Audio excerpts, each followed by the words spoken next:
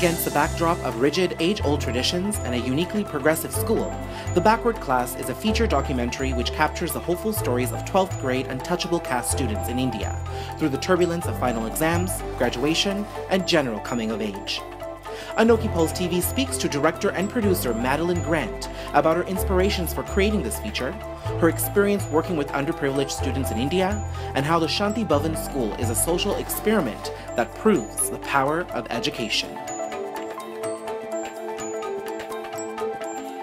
The Backward Class is somewhat of an educational experiment. And what I love about this is there's been a lot of documentaries and a lot of talk about the education of children, but this actually goes right into that classroom. It shows how these students and how these children are being educated by the system and what sort of initiatives have been put in place. So describe how that sort of began with the Backward Class. What really inspired me about Shanti Bhavan, the school where we filmed the Backward Class, was that it was this very hopeful story, and I'd had wonderful experiences in India, and in particular at this school. These kids were so inspiring to me. When I first met them, they were, from 3 years old up until the 10th grade, and they're these very articulate, engaging individuals, and they're aspiring to be everything from astronauts through to physicists, doctors, what have you. Then you visit their home villages and you realize where they're coming from, and it's shocking. That disparity is just so big. It really struck me at that time, having grown up in Canada, what a privilege it was to have the education that I'd received here, and that what these students were embodying was really a global story that anyone can relate to. That idea that if you're given the opportunity, you can succeed. How has the progress been for these students who've been part of the Shanti Bhavan School? So far, it's been really wonderful. I mean, their parents can't really afford to keep them, and so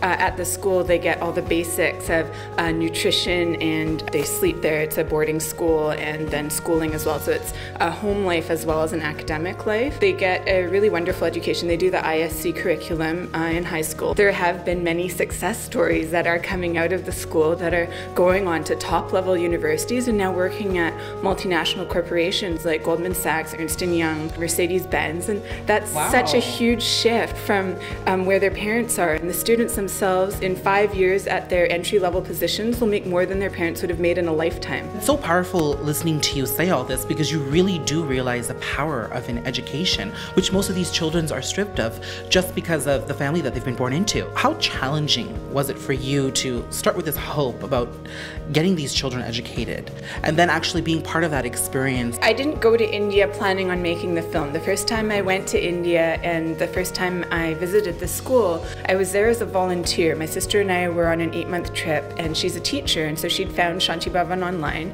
and it was one of the rare volunteer opportunities that seemed like an actually effective volunteer opportunity. And we went there, and then as soon as I visited the school, I realized what an amazing story it was. And I thought to myself that no one else is telling this story. It's a story that's really close to my heart, and I will regret it for the rest of my life if I don't try to film something with these students, because there's something really beautiful going on at this school. One thing that the film beautifully captured was this juxtaposition between rigid old world values and just how the younger generation thinks. Where do you think that dichotomy came into play when it came to the education of these children?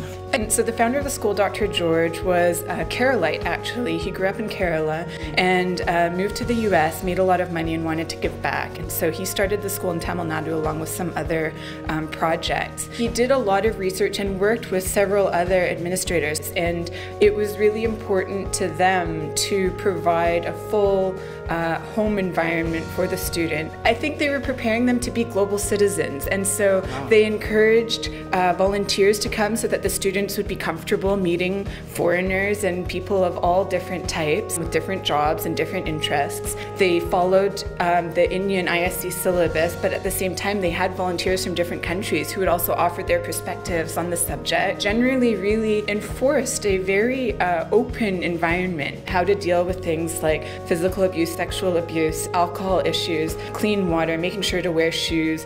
Everything that these children might encounter at home was discussed in a very open and empathetic manner. I think that idea of openness expanded into all aspects of the school.